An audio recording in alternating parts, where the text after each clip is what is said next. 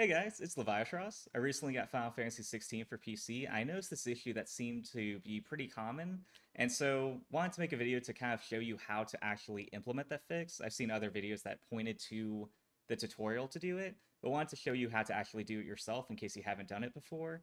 And it's something I feel like is pretty common if you have played PC gaming for long enough, but in case you're new, just kind of wanted to lower that burden if you're just coming into it for the first time. Now, the issue itself is that the FPS during cutscenes are really low, and it's not even that it looks like it's capped at 30 FPS. It looks like it's running at like 12 to 18. And so, for a quick comparison, this is what it was looking like before I implemented the fix, and this is it after. So, pretty clear difference. So, I've included a link to this GitHub page in the description of this video. So, when you click on it, it should take you to this page, and this shows you info about the latest version of it.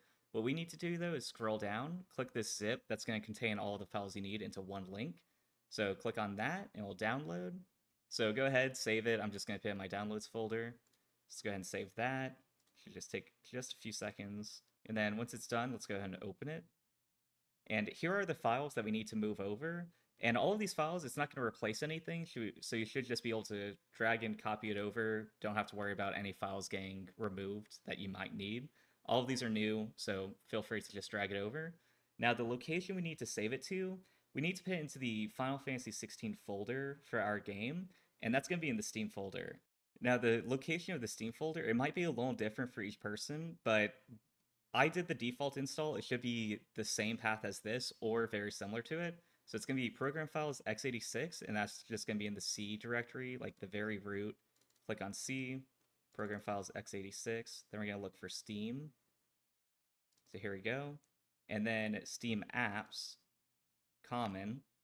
And then the game that we're looking for, Final Fantasy XVI. If you download the demo, ignore that one. Just click this. And then we're going to do, like I said, just copy the files right over, paste it in here, and that should be it.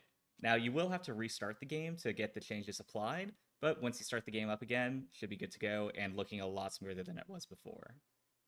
So that's it. Hopefully you found this video helpful and it improved your experience playing through Final Fantasy XVI now that's finally on PC. Now, if you want to see gameplay or a playthrough of the game, I am planning to do videos of my experience playing through the game for the first time. But in this video, all I wanted to do was show you how to implement that fix in case you were having any trouble with it. And so, if you watched this far, then thank you. I truly appreciate it. I'll see you guys next time.